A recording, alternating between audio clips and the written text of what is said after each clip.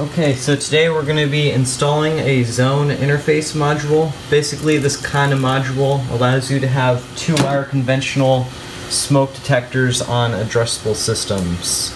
So right here I have my 2 SLC wires. This one's from the previous device and this one's to the next device. As we can see, they haven't been stripped yet, so we're going to go ahead and do that. So now we're going to go ahead and wire in our SLC wires to the module. On this particular module, SLC wires are 1 and 2. 1 is the negative. On the newer modules, they sort of look like this.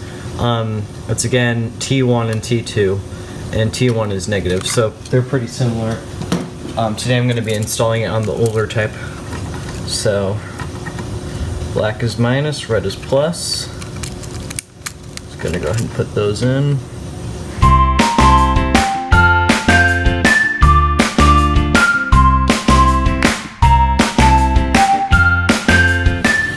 There we go. Now we have our SLC wired up. Okay, I've got my power wire here. This is coming in from the resettable power on the fire alarm control panel, 24 volts DC. It hasn't been stripped yet, so we're gonna go ahead and do that.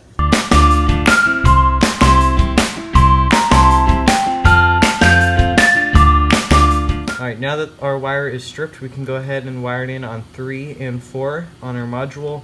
3 is negative. On the newer modules, you'll actually wire it up here on T11 and T10. T11 is the negative.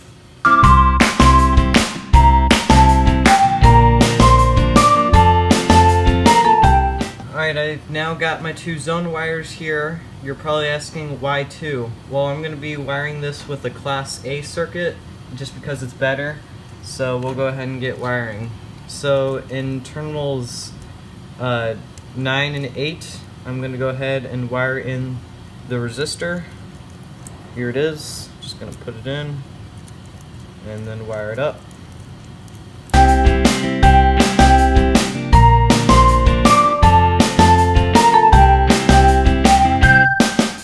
Resistor is all wired up, and then now we can go ahead and wire the other part, the zone wires going to the device, which would be 7 and 6, and I believe that 7 is positive.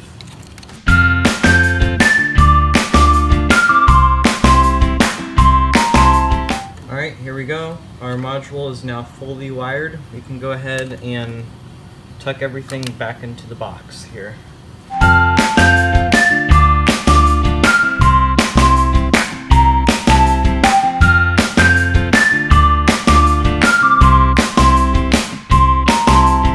Okay, now that everything's kind of tucked back in there, we can go ahead and tighten these 2 screws and secure the module to the back box. Alright, once that is secured to the back box, you can go ahead and use the rotary switches to set your zone address. And this one will be number 3. So we're going to keep the 10s in the 0 and then the 1. And then in the 1's place, we'll just move it to 3. That's 2. One more. There we go. Now it's at 3. Alright, once your rotary switches are set, we can go ahead and screw in our cover plate here. All this plate basically does is protect the module.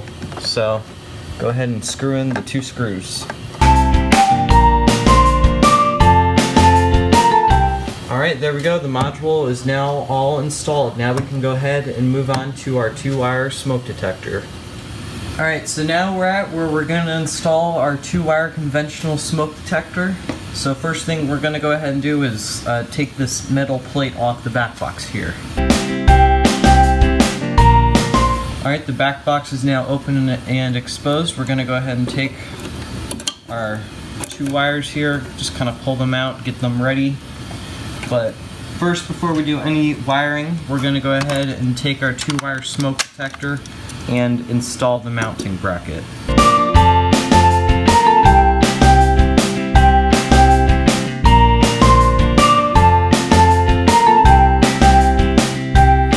Alright, there we go. The mounting bracket is now installed, and we can go ahead and strip these 2 wires here.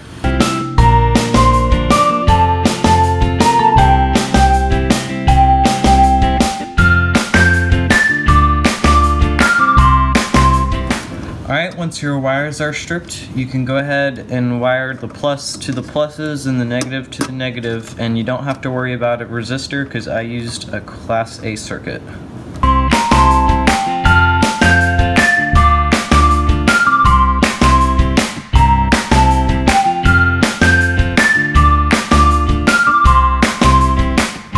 And then once that is done, you can go ahead and install your smoke detector head.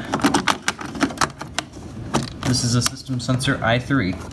Next, you're going to want to go ahead and program in your new module on the fire alarm control panel. I'll show you how to do it if you're using a Fire-Lite MS9200 UDLS. So what you're going to want to go ahead and do is go into your panel settings, select point program, and then you're going to select module, and then you're going to select add, and then enter in the rotary number that you selected on the module. And then it's going to be a monitor, I believe, and then it's added. Okay, once your module is added, you're going to want to go ahead and go back a couple steps and then hit edit, which is number 3. Enter in your module you just installed, and then you're going to scroll down and then enter in some information about it. So for instance, number 2, this is going to be a 2-wire detector. Oh, there, just saw it up there. Smoke conventional, that's what it is. So there it is, and then enter in any other information that you think the panel needs to know about it.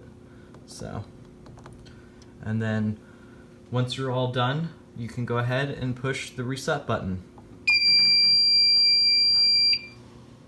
Alright, once you've programmed in your module on the fire alarm control panel, there's 3 simple checks I like to do just to verify that I wired everything right. The first one, just go up to your module. If it's blinking, if the red light in there is blinking, then you did everything right. The second check is go up to your smoke detector. If you see a blinking light on it, that means it's good. In this case, it'll be the green light, and I just saw it blink. So the smoke detector is good. And then the third and most effective step, in my opinion, is testing the detector itself. When you do this, just make sure your dialer is disabled, or you called your monitoring company and let them know you're going to do some testing of the fire alarm system. That way the fire department doesn't show up at your building thinking there's a fire. So in this case, no dialer is hooked up to my system, so we can go ahead and test the smoke detector. Alright, the red light went on, the module light just went solid, and the fire alarms are going off, and that verifies I tested and installed everything correctly. Alright, that was the video. Thank you for watching. Please rate, comment, and subscribe, and have a great day.